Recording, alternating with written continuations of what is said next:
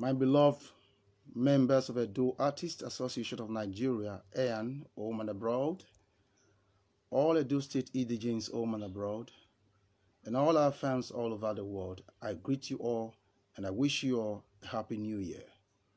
My name is Joseph Uhunwawo. I am the present president of Edo Artists Association of Nigeria, EAN.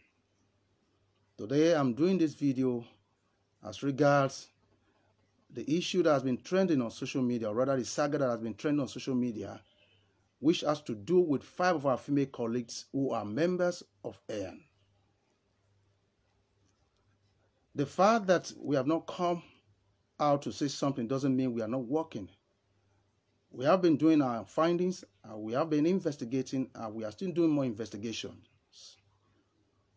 And I want to let you all know that come Tuesday, 11th January 2022, the executive of EAN, the BOTs, and our elders will be meeting as regards this issue. And whoever that is found guilty will face the penalty squarely. And by the power vested on me as the president of Edo Artists Association of Nigeria, EAN, I am giving a strict warning and a strict order that effect from this very moment, no live video should be done anymore concerning these issues. And any of you that flout this order will have EAN to contend with.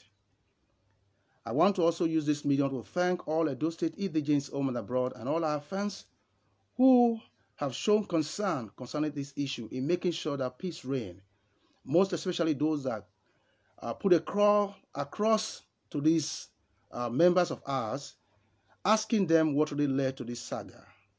I want to say we love you and we appreciate you all for your concern. And I want to also appeal to you all to keep celebrating us, to keep promoting us, and to keep assisting us. And we are ready to do you all proud. Once again, ladies and gentlemen, I want to repeat, Tuesday, 11th of January 2022, with the executive, BOT members, and our elders, we are going to have a meeting concerning this issue.